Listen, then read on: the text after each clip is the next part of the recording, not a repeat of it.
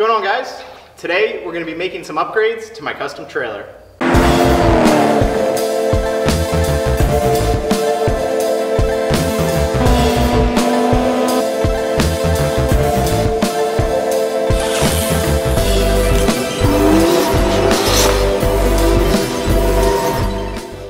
Alright guys, so in case you missed it, this is my trailer that I built about 6 months ago. If you want to see the full build, I'll link it down in the description. So I actually built this on top of an old Wave Runner trailer. So you can see it under there, that's the base of it. But then I built a full frame out of steel square tubing. And then I have pressure treated plywood on top. It has served me pretty well. I mostly use it for firewood and also for transporting my ATV around. And it's plenty big for that. I could actually probably fit 2 on there. But now it is time to make some upgrades, and these are things that I was planning on doing from the start, but I just didn't really get to it when I built the whole trailer. So first off, I'm gonna be adding mesh to the ramp instead of this wood. And I kinda knew going in that that was gonna be like a big sail and create a lot of drag when I'm pulling it.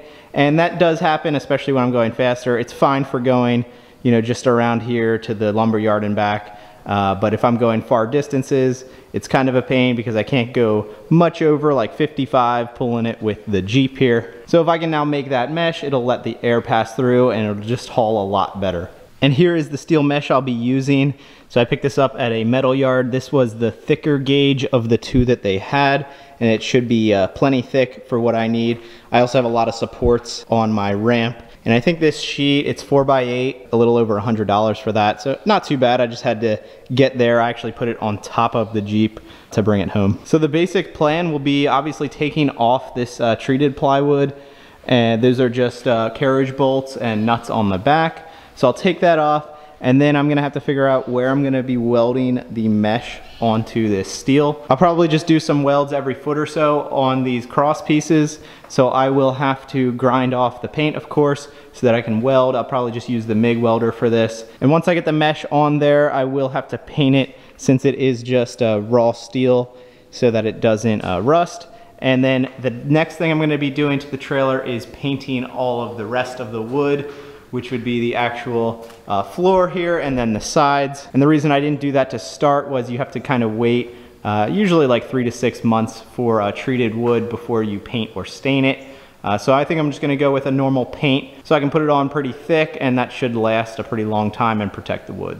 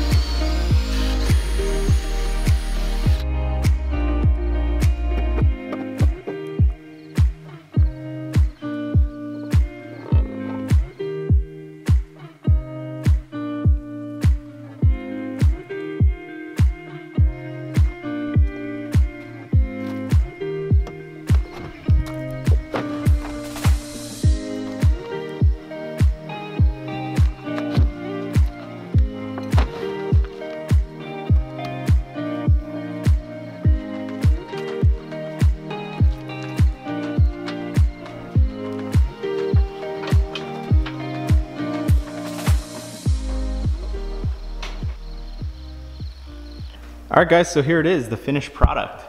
It went pretty well. The mesh went on nicely. I did have to do some creative cutting so that I could get all the mesh I needed out of just that 4x8 sheet, since this is like 6 feet wide, I think by 58 inches long. So on this side, till that double support, that's all one continuous piece. And then up here is one piece, but then down here, I ended up with 2 separate pieces here and here. And then I actually welded it to the other piece. And that way, if you're going up with a, a tire, you don't sink down and then potentially puncture with the other one. So they're all welded together. And then I did grind all of the sharp edges flat on the flip side. But it's really not even noticeable like at all that there is multiple pieces there, since they are all running the same direction. And I did end up welding every foot on each support. You can't really see it now, but that welded fine with the MIG. And then I did paint the gate first. It took a lot of paint. May have been better just to roll it on, but I used spray, and of course most of the spray misses because it just goes straight through. So I think I used like 3 full cans on just the back gate. And then I moved on to painting the rest of the trailer. So I used this porch and floor paint.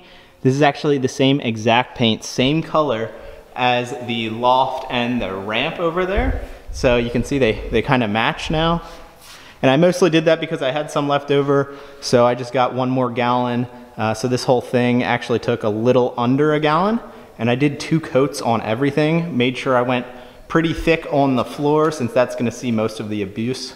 And I did try to tape off all the black. I know it is just a trailer, but I still wanted it to look nice since I did build it.